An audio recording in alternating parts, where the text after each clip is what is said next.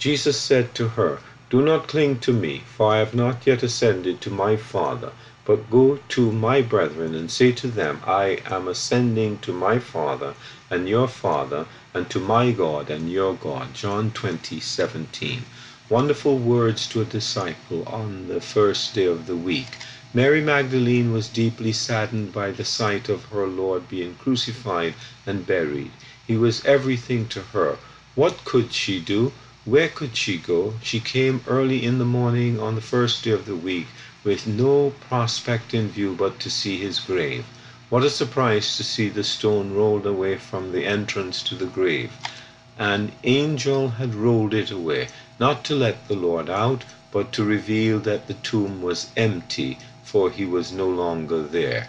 Mary, standing outside weeping, stooped down to look into the grave and saw two angels in white sitting there, one at the head and one at the feet of where the Lord had lain. She was not even interested in the wondrous sight of angels, but told them that her Lord had been taken away and she didn't know where he was. Mary turned her back on the angels and saw Jesus standing nearby, although she did not recognize him and thought he might be the gardener, until he said to her, "Mary." Jesus had a message for her. "Do not cling to me, but go to my brethren and say to them, I am ascending to my Father and your Father, and to my God and your God."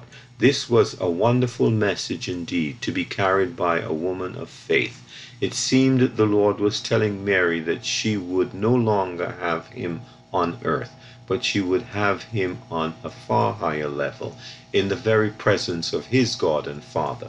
This is true for every soul who has been saved by trusting the Lord Jesus.